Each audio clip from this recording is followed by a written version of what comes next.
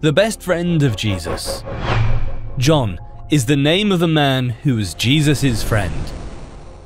We could even go on the assumption that he was the best friend of Jesus. Before hearing Jesus' call to follow him, John had a successful career as a fisherman.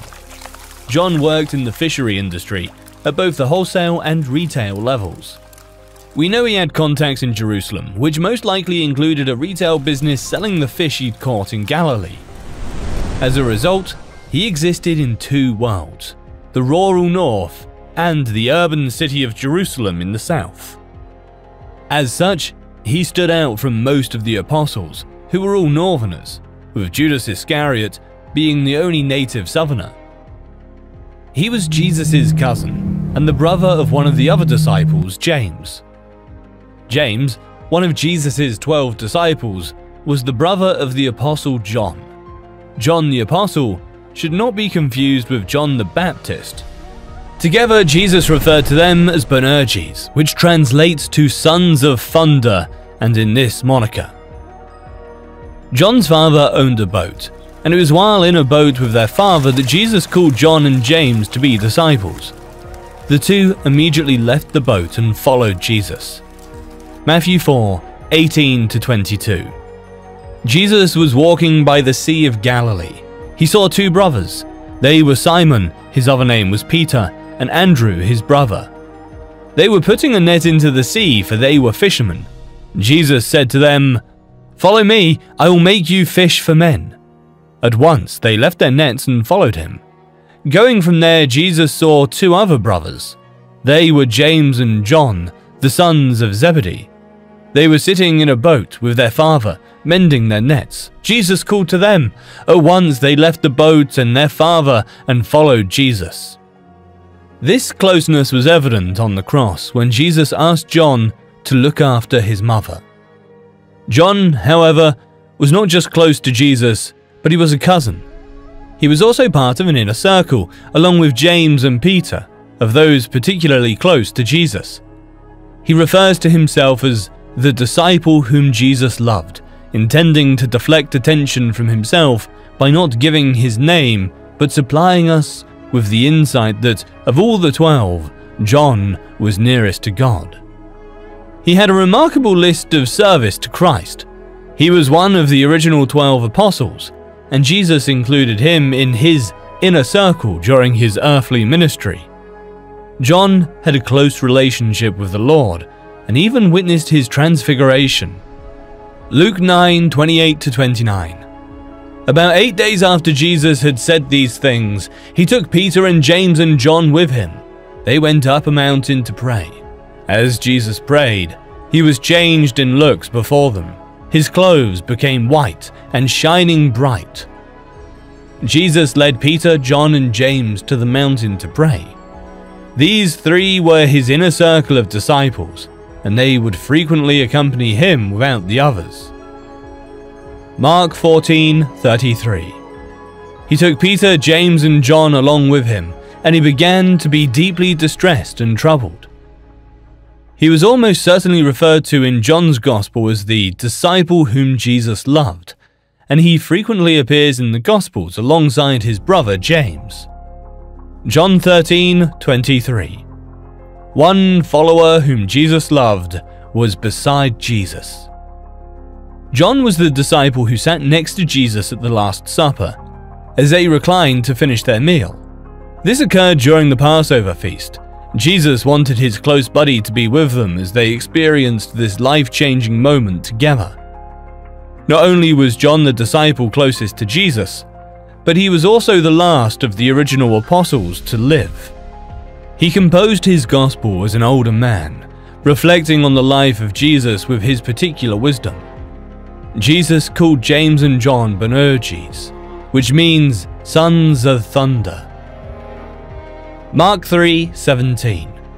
James and John were brothers. They were the sons of Zebedee.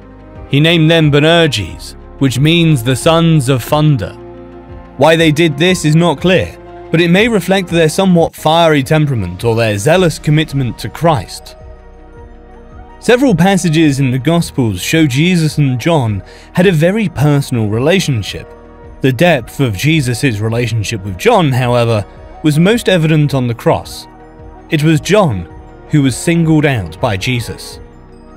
John 19:26-27, Amplified Bible.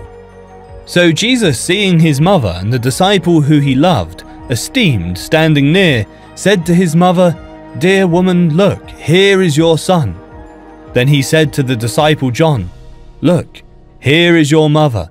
Protect and provide for her." From that hour, the disciple took her into his own home. John must have had the profound trust of Jesus. His importance in the 12 grew as he matured, and after the crucifixion, he became a pillar in the Jerusalem church. Galatians 2:9, Amplified Bible. And recognizing the grace that God had bestowed on me, James and Cephas, Peter and John, who were reputed to be pillars of the Jerusalem church, gave to me the Barnabas, the right hand of fellowship, so that we could go to the Gentiles with their blessings, and they to the circumcised Jews. John then ministered with Peter. He also wrote the Gospel and 3 New Testament epistles that bear his name. John lived a life of service to Christ, but before he died, God gave him one more task: prophet. Toward the end of John's life, while exiled on the rocky and remote island of Patmos, he wrote the book of Revelation, a prophecy detailing the final conflict between good and evil. The book of Revelation was never meant to be a university textbook. The main goal was not to reveal a timetable for future events, but to prepare people for what would happen. John, the writer, is already suffering for his faith. He is in prison, but not for a crime. He's a political prisoner on the island of Patmos in the Aegean Sea, which is the modern equivalent of Alcatraz on Rikers Island.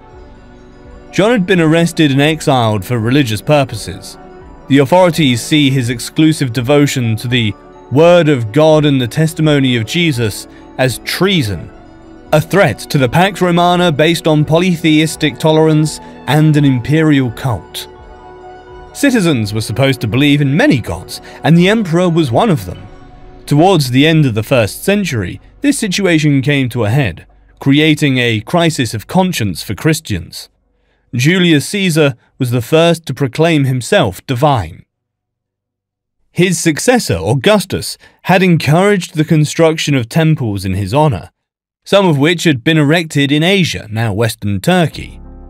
Although Nero had begun a persecution of Christians, this was limited in duration and location. He demanded universal worship of himself in the face of the pain of death. Once a year, incense had to be thrown on an altar fire before his bust with an acclamation, "Caesar is Lord." The appointed day this had to be done was called the Lord's Day. That was precisely the day on which Revelation began to be written. For those who refused to say anything but Jesus is Lord, it would be a matter of life and death. The word witness would take on a new, fatal meaning. The church was facing its most challenging test so far. How many people would remain loyal under such pressure? After all, John was the only one of the 12 apostles left. All the others had already suffered a martyr's death. Revelation is a manual for suffering even unto death. It calls believers to be faithful even to the point of death. Revelation 2:10. Revelation 1. The revelation from Jesus Christ, which God gave him to show his servants what must soon take place. He made it known by sending his angel to his servant John, who testifies to everything he saw. That is, the word of God and the testimony of Jesus Christ.